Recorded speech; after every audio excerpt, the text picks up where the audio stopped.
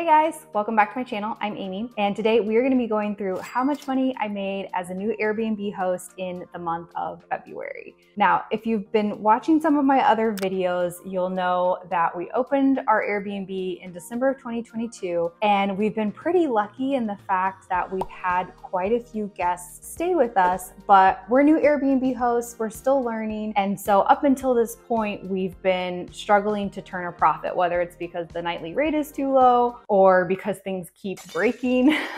And so I'll cut to the exciting news right off the bat. We actually made a profit this month, which is so exciting. Okay, let's jump into the numbers. So we had 23 nights booked over 7 guest groups, which put us at an 88% occupancy rate. And our nightly rate was anywhere between $174 and $499, which is up from the month of January. Okay, so our earnings for the month of February before any expenses was $9,487, which is just so exciting. Mortgage, taxes, and insurance was $3,356. Airbnb fee was $297. Cleaning fees were $1,391. Utilities were $486. Our pool, lawn, and pest service was $330. And our supplies like gift basket items, any kind of cleaning supplies was $64. By the way, I am more than happy to share all these numbers.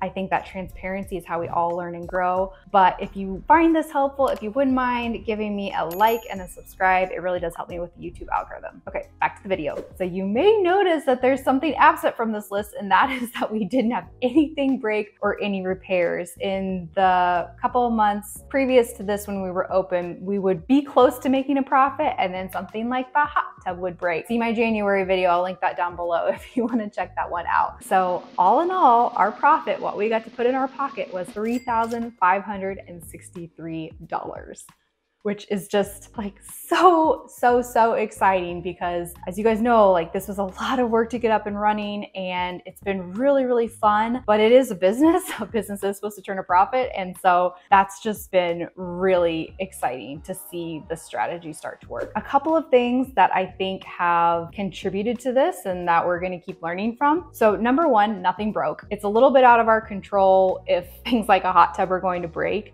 But obviously, like, it's going to be really hard to turn a profit if something is breaking every single month. I don't think that is going to be the case moving forward. We've had quite a few things that we've had to repair, and I think somewhere along the way, things are just gonna kind of level out. So nothing broke. That was a big one. We also had slightly longer stays. So rather than people staying, 2 or 3 nights, we were getting 4, even I think we had 5 one-night booking, which means that we're going to have fewer kind of orphan days or onesie, twosie days at the beginning of the week. And it also helps because we don't have as many turnovers, so our cleaning fees aren't as high. Our average daily rate was also higher. Our average daily rate was $138 to $142 in the month of January, and in the month of February it was $174 to $499. And I think a little bit of that is seasonality, and it also helps that we put our profile on Airbnb in late November of 2022, and so any larger group that was really pre-planning a trip was really starting to book out in February and March. So we didn't have to discount our rate for those last minute travelers, which is what we had been doing in December and January to kind of fill the nights. So I think that significantly helped in helping us get our nightly rate up. So when I look back at the month, there actually wasn't a ton of drama. Nothing broke.